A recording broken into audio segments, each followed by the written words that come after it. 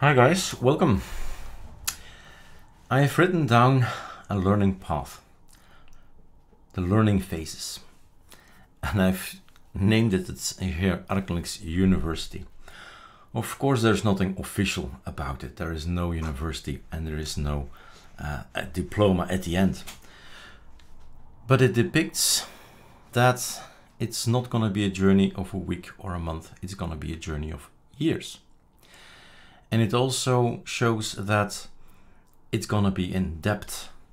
You can start with mailing and browsing and listening to music, but it can go so much further than that. So that's why it's called ArcoLinux University, because, well, you know by now that I'm a teacher at the university and I just want to share knowledge via a project called ArcoLinux. The other day, and many days or many years before that, I mean, people ask, where do I start? Now we have menus in our websites and it says start here. I mean, couldn't be any clearer, start here. So that's what you really need, and then you go look into some things like kernels or NVIDIA things or printers and sound, something you specifically want to learn. So that's covered, I would think, but there are 26 ISOs, 22 desktops. With what ISO should I start? All that as well has been explained more or less in the downloads with a nice infographic where we find this information, right? So this would give already an idea what you want, but very concrete, very split up in phases. How would I approach someone? So that was in my head when I wrote this down. How would I help someone who comes from Windows or Mac, doesn't matter, and comes to Linux the very first time, never set foot into the Linux world yet? So that is what is in here. Phases 1 is try out the ArcoLinux XL. Well, actually I skipped this part, which is actually an important part. We recommend you do a lot of clean installs. You will break your system. That's normal. We've all been there, and fine, no problem. Then 50 minutes later, you're back with a newly installed OS. So we've done it plenty of times, break our systems, and woof, everything gone again, up, and 50 minutes later, we've got everything back up and running. There is lots of websites, we've shown them already in the forum, but we do seem to have people who are not subscribed to the YouTube channel. That means that we communicate with Discord, with Telegram, and via YouTube. That's just the way where we put our videos, right? To solve issues like, for example, this better lock screen we had a few weeks back. And a month later, people still ask that question, right? So subscribe to YouTube, because there, well, we host our videos, and of course the articles are then in here in the forum or somewhere. So join us on Discord, join us on Telegram, join us on YouTube. All right, so you don't miss out on the information we send to you. Phase 1, so that's the first start. I would start with installing ArcoLinux XL, XL being the extra large. All the applications that are awesome are on the ISO that I use to develop ArcoLinux. It's all there, GIMP and Inkscape and all that. So get to learn the Linux applications. As a noob, as a beginner, as a novice, you don't know what applications are good on Linux. So use the time to learn all these applications, use the time to update, to learn how to maintain, because every Linux system is different. Debian will be different commands. Install and remove applications, keyboard shortcuts, try to learn them already, because we'll need it later on in other phases. Learn the aliases, learn about Scal, terminal. We update our system. We have a nice PAMAC tool here. It's a graphical user interface, but we actually update in the terminal. So be comfortable in this little thing. Okay. So download the ArcoLinux XL ISO, do a clean install. I always recommend do a clean install for Windows, for Mac, for Linux. Get rid of everything and no problems with old home directories we're gonna mount again and all that. Don't do it. Permissions issues, all the rubbish of last installations, it's still in the .config. Phase 2. When you've learned to work with XFC and XFC settings and all that, maybe then it's time to try out another desktop. At this point in time, we're not sending you to tiling window managers, or we're not mixing desktops. Just choose another one. Mate, GNOME, everything gone again, do a clean install and learn again the keyboard bindings. You'll need them later on in the tiling window managers. So it's a gradual goal and growth. One desktop, other desktops, and then we go to phase 3. Maybe after all these elements in phase 1 and 2, you going to the how should you call them, the lesser known desktops. All right, OpenBox might be an exception there, but all the rest is lesser known. And the tiling window managers, and we'll keep on adding tiling window managers to our list, and they will always come to the extended ISO. Extended is there to promote tiling window managers. So OpenBox is the standard you boot into, but you can actually go to Awesome and Qtile, etc., etc. So here we download one ArcoLinux B ISO, choose with one desktop. We're not mixing yet, right? We're not doing anything in Calamares to have extra stuff. We're really going gradual about this. It's a learning phase. You can do anything you like, of course, it's freedom all around, but this is what I would suggest to somebody with asking me the question, hey, what's your approach? What's your look on the learning curve? What's the university curricula, right? Phase 4, then we start mixing things. If you know all the different elements and the folders and why things change and how they change and how icons and themes and all that in desktops and in tiling window managers, then you can mix things and see, okay, we can't mix this desktop with that other desktop and so on, because otherwise we'll mess up our menus and we really don't know what it is then, what setting I'm changing. Is it the setting of desktop 1 or desktop 2, etc., etc. So elements, by this time you already know so much about your system. Phase 4, you've already I don't know, months, maybe years that you have tried out other desktops and other tiling window managers. So here with the ArcoLinux Suite tool, for example, or inside the Calamares installer, you say, I want to have a combo of Plasma and Awesome. I'm just saying something, right? And then mix it.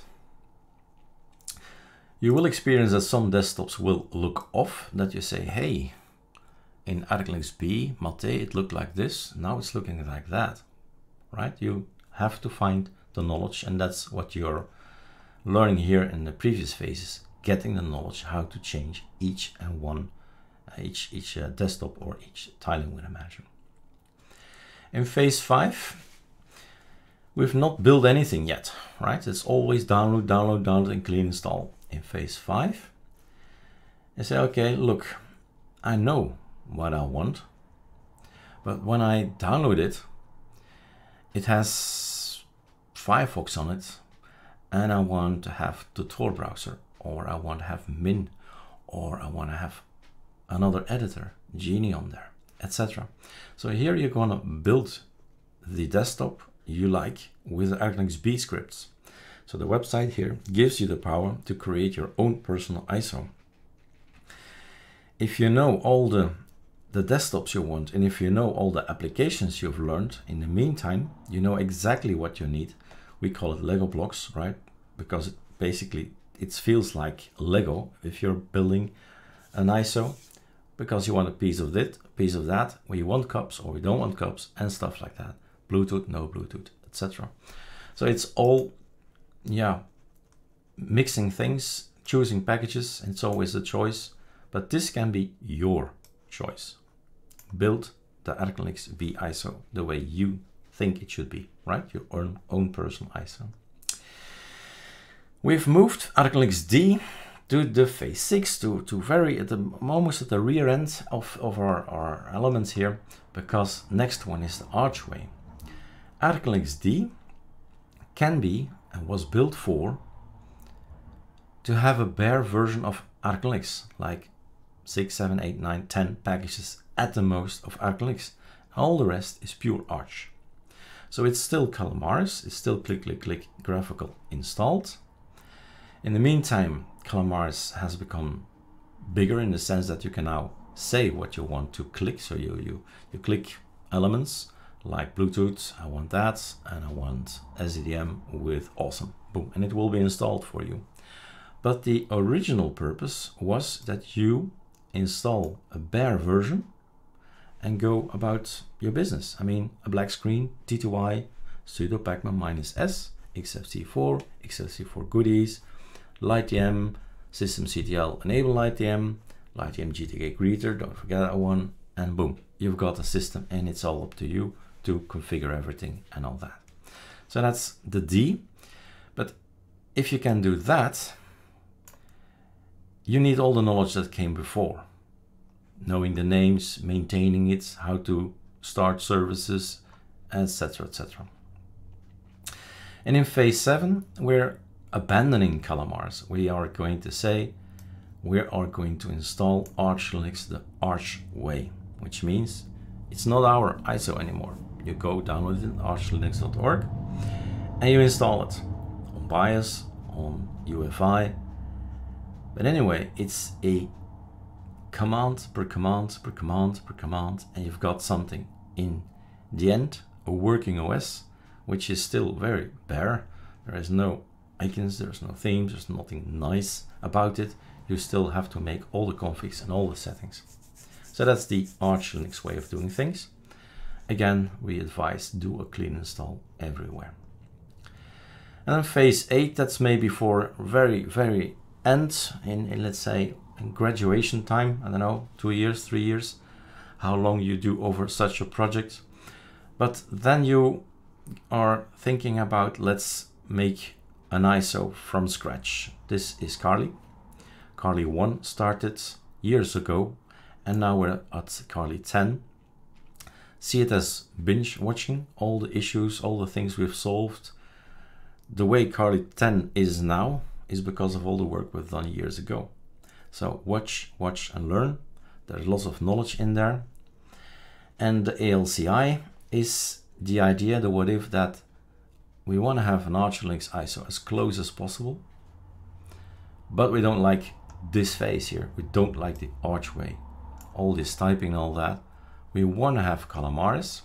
We want to click, click, click, click, and we want to have an ArcoLinux system.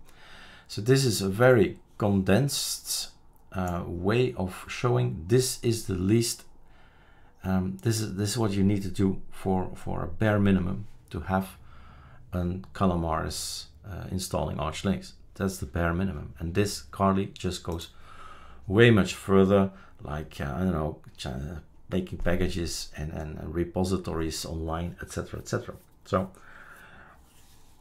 that's your phase of phase 8.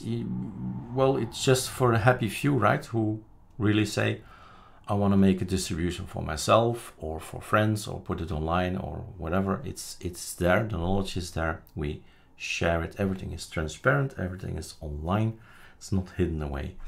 You can have a look at our code, and that's what we do, that's what we say, right?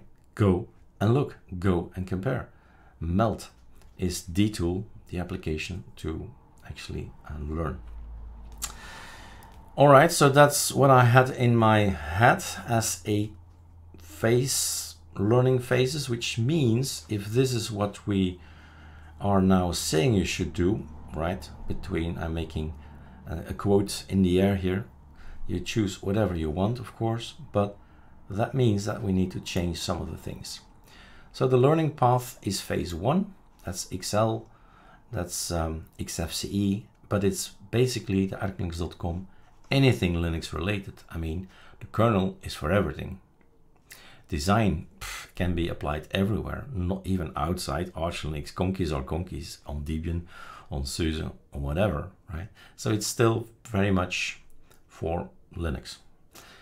ArcoLinux D is where you choose the desktop, and the desktops are described here. So you start off with any of these ISOs, XL, XS, XB, XD, or just an ArcoLinux. That's your Phase 7. So Phase 1 XFCE, Phase 2 all the rest of the desktops, Phase 3 all the rest of the desktops, if we can call OpenBox still a desktop, Okui, yes. And all the rest is tiling window managers. Well, not always, but okay, there's exceptions, but they're mixed, right? Desktops and tiling managers in Phase 3. Phase 4 is then the ArcoLinux tweak tool. We have some videos and I'll add them to the list down here. No results found. Well, that's our work for the coming months. And on Phase 5, the ArcoLinux B, build it yourself. Why don't you know that? You can build it, yeah. Anyway, you want to look, if you want to make the look like this, go and set it, right? And on Phase 7 here is, did we skip here something? Let's have a look. Okay, we skipped something. So Phase 6 is the ArcoLinux D variant.